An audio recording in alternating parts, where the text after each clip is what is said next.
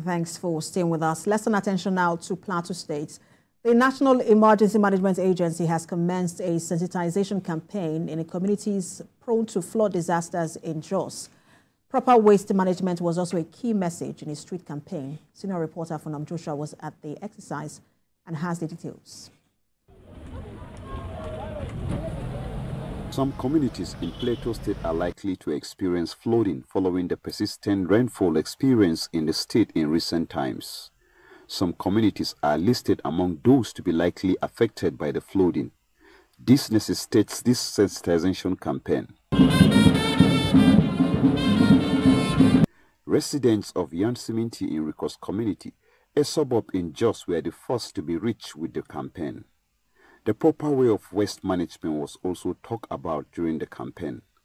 Residents in the area welcomed the initiative and expressed their willingness to adhere to all safety measures and promote the cause. And now Rikos is being mapped out as a community that is likely to be affected. Now we came in here, the purpose of us here coming this morning is to be able to identify and have an interface with the community and the community leaders. Basically one on the waste management aspect and the flooding aspect. Now to see how we're able to now educate them on waste management and the probably flood that may likely occur in their the communities. Today we are going to find a lasting solution to this issue of waste being dumped in the city of this community, in the heart city of the community.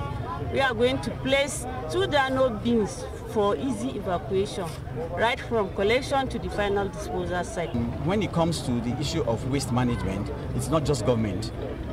We are using this opportunity to talk to the community that they should not wait for government to come and evacuate their waste. Waste is not just being generated. The issue of storage, the issue of transportation is very, very key, and the issue of sorting. Well, I'm so happy.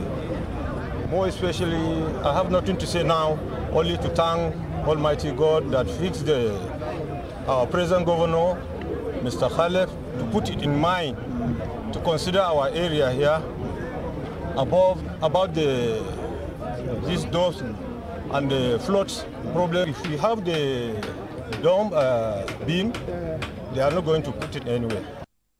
A workshop was also organized for stakeholders in the field to reach all parts of the area with the safety guidelines to avoid disasters as predicted.